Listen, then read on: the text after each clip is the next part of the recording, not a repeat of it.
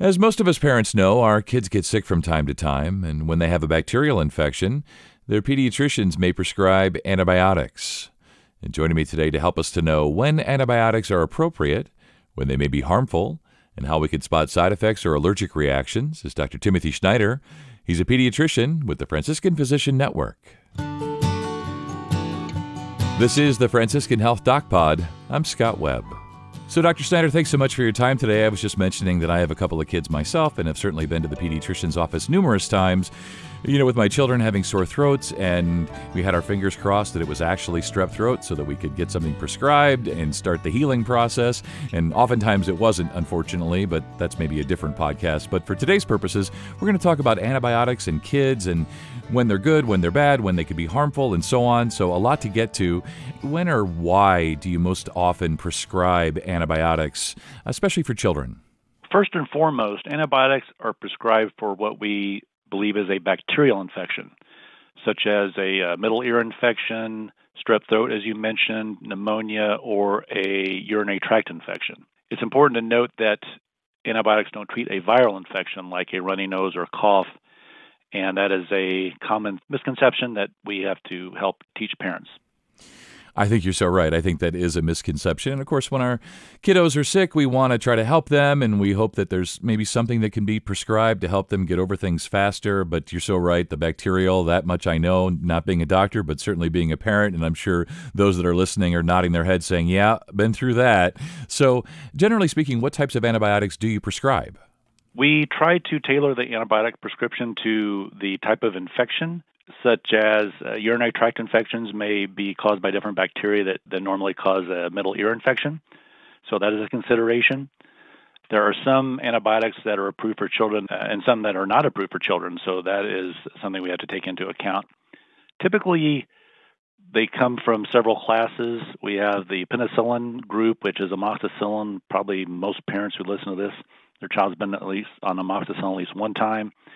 There are what are called cephalosporins, that's like ceftonir and C-chlor, Keflex. There are sulfa antibiotics, which are like Bactrim or Septra. Also, Zithromax, that's a completely different family too, Zithromax and erythromycin.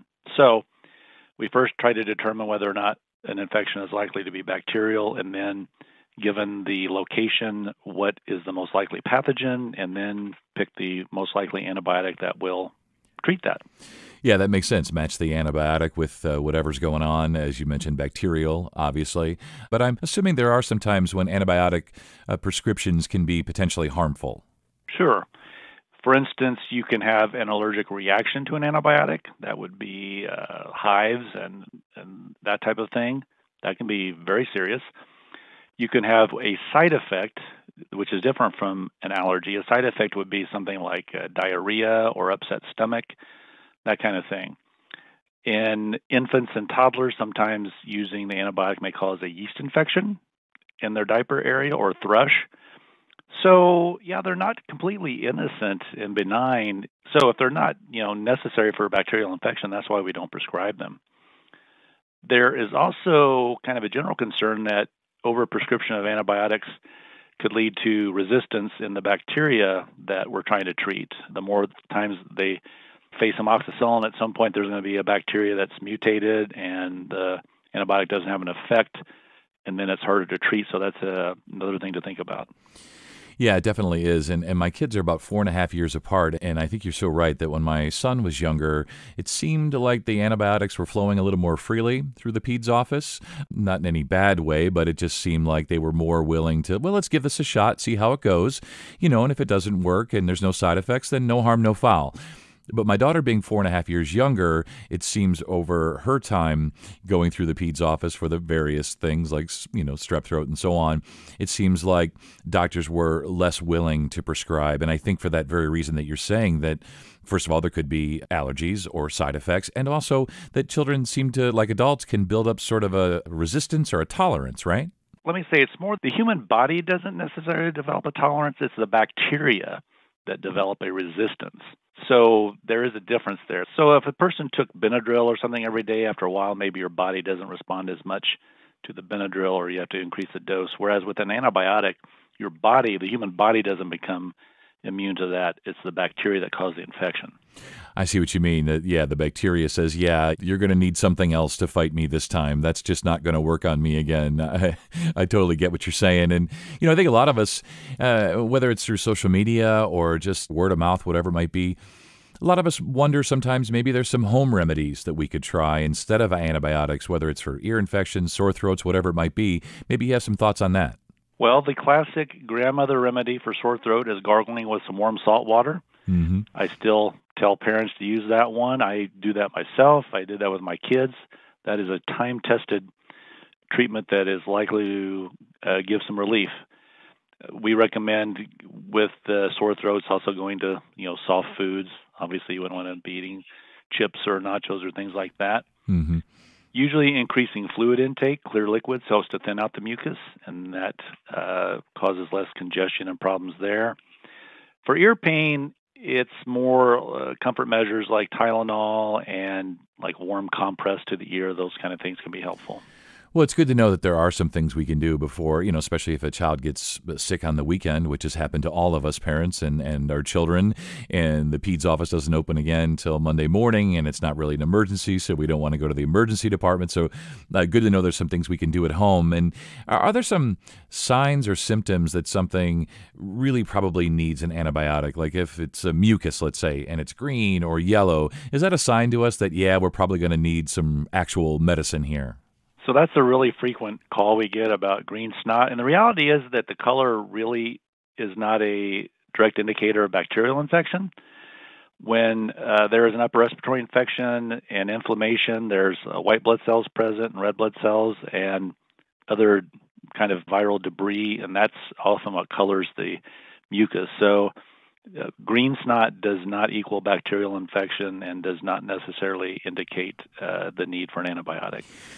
Yeah, I mean, it just kind of throws us off, right? When you see something like that, you go, ooh, that doesn't look good. We should probably get you to the doctor, but it doesn't necessarily rise to the level always of needing an antibiotic. And you've mentioned here a couple times the distinction between viral and bacterial infections, and not being a doctor, but having you on and having your expertise. Are there times when viral infections can sort of evolve into bacterial infections? Absolutely. The virus enters the body, it replicates, more virus is released into the body. It causes inflammation in the areas of infection. That inflammation then is kind of a perfect environment for a bacteria to grow. And most of us have bacteria kind of floating around here and there, and when they land someplace that is a good environment, then they will start to grow and cause a problem. So it's often the bacterial infection comes on the tail end of the viral infection. Sometimes when the child, in our case, the child seems to be feeling better after a runny nose for 4 or 5 days, and they wake up that night with a temperature of 102 and they're crying with their ear hurting. Yeah, I'm just sort of nodding my head. I've been there, done that. Everything you're saying is exactly what my life has been like, and I'm sure it's been for you with your kids and all the parents who are listening. Are there some tips that you have for storing or administering meds? I know over time as my kids got older, I would say, well, the Benadryl's up in the cabinet or the cold medicine's up in the cabinet, just OTC type stuff that I wasn't worried about them taking too much of because they never really loved it. But I'm sure that there are some best practices, if you will, and you have some tips on just where to keep things, how to keep things away from them, how to administer, and so forth. Really, until a child's significantly older, I would say in their teens, and even then it depends on the child, medication should be administered by the parent. Those should be kept in a location that is not accessible by the child. Sometimes that's tough because they're in the refrigerator and so forth, but I think teaching also your child from an early age that medicine is not candy, it can be harmful, and help them to develop a respect for that's important. Yeah, I know that when I would take my kids, when they actually would get prescribed something and you'd go to the pharmacy and they'd ask what flavor to add in. And I always used to think to myself, like, do we want this to taste good? Do we really want them to enjoy, taking this medicine? And I don't know if you have any thoughts on that, but I would discourage them from getting something that tasted too good. I feel like that was good parenting. What do you think, Doc? That's a tough call, because we have some children that are really, really resistant. Okay. And I believe in those situations that is favorable to them not taking the medicine. I think it, again, has to be done in a controlled way, but we do have some children who that is the only way they will take it. In those situations, I think, again, it's better than them spitting out the medicine every time. I see what you mean. It's a fine line there between something that tastes good but tastes maybe good enough to be tolerated by certain kids. So somewhere in the middle there, probably. Yes. Do you have any tips on administering antibiotics to babies and toddlers? Having had a couple of them myself, I know that was a unique experience. Sometimes it works better to use a syringe. You can kind of get that in there and get the medicine farther back in the back of their throat. Trying to get them to, take it from a spoon, and that sometimes is hard. So we recommend syringe a lot. Also, you can take the medicine and mix it in a small volume of other fluid. It has to be an amount that the child's likely to take all at once, and then they may take it through a straw and have an easier time taking it that way. Yeah, all good suggestions. And you've touched on sort of the side effects of antibiotics and allergies. Well, what should we do if a child or a baby even seems like they're not having a great reaction to antibiotics? What should we do first, and then maybe bring them someplace, of course? So we would assume in that situation that the child has been seen, evaluated, examined. The physician has determined that there is a bacterial infection and has prescribed an antibiotic. We ask the parents to try to give some reasonable amount of time for the medicine to work, 2 days up to 3 days. You have to remember that bacterial infection has taken some time to settle in, so it's not going to be better immediately. Within an amount of time, though, if the child's not responding, then it could be that they have a bacteria that's resistant to the particular antibiotic they've been prescribed. So if their fever persists, certainly if their condition's getting worse, like if they're having more ear pain, ear drainage, if their respiratory status worsens, they're breathing more rapidly and difficulty, then you would definitely want to touch base with your physician. In the meantime, we try to treat the fever and keep them hydrated and try to maintain a baseline. Yeah, and specifically about an allergic reaction, like what are the signs of that and what should we do, in the moment? Sure. So an allergic reaction usually shows up as a significant rash, like hives or welts. It's a rash like you probably have never seen before. And depending on the severity of the reaction, it can even have further effects. You might see some swelling around the lips or the face. We're talking about a pretty significant reaction there. In the immediate case, we would give the child some Benadryl. So that's always good to have on hand for allergic reactions, and that can help to calm that down, hopefully relatively quickly. Yeah, we've definitely gone through some Benadryl in my house over the years. So let's assume that a child is allergic to a known antibiotic, something that they've been prescribed before. Are there other options, or is a child who happens to be allergic to amoxicillin or something like that, they just know medications for them? How's that work? So I mentioned earlier there's different classes of antibiotics. Yeah. So amoxicillin would be in the penicillin family. Then there are cephalosporins, which are, you might say, like they're the third cousin to penicillins, but there's only about maybe a 25% chance of a child allergic to amoxicillin might be allergic to a cephalosporin. The sulfa drugs are also completely different structurally, and the zithromax and erythromycin are also completely different. So there are always other options if a child has had a reaction to a particular antibiotic.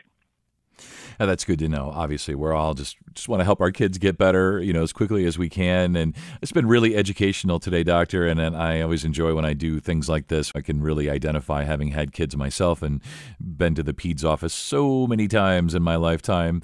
As we wrap up here, Doctor, what would be your takeaways when it comes to antibiotics? When they're appropriate, when we might consider some home remedies, just in general for folks listening, for parents who are listening, what are your takeaways? The first thing we try to do when there is an infection is to decide if it is more likely to be viral or bacterial. The viral side is more things like the runny nose and cough and low-grade temperature. Then on the bacterial side would be more of a focal complaint like the ears or the throat, usually a higher temperature, but not always. Usually the child appears more ill. A child with a cough and a sore throat compared to a child with strep throat, they present very differently. The child with strep throat always looks significantly ill. So it has a little bit to do with the degree, and also if a child just has a temperature of 102 and a sore ear versus having a runny nose and that, you're more likely to think they probably have a bacterial infection. Yeah, I see what you mean, and good to understand the distinction here for parents today, between viral and bacterial infections, and you did mention that viral can become bacterial at some point, but good to know that we have experts, doctors, nurses, antibiotics, different classes, and so on, because we just want to help our kids. So, Doctor, thanks so much for your time today. You stay well. You're welcome. Thank you. And to schedule an appointment with a pediatrician, visit franciscandocs.org. And if you found this podcast helpful, please share it on your social channels, and be sure to check out the full podcast library for additional topics of interest. This is the Franciscan Health DocPod. I'm Scott Webb. Stay well, and we'll talk again next time.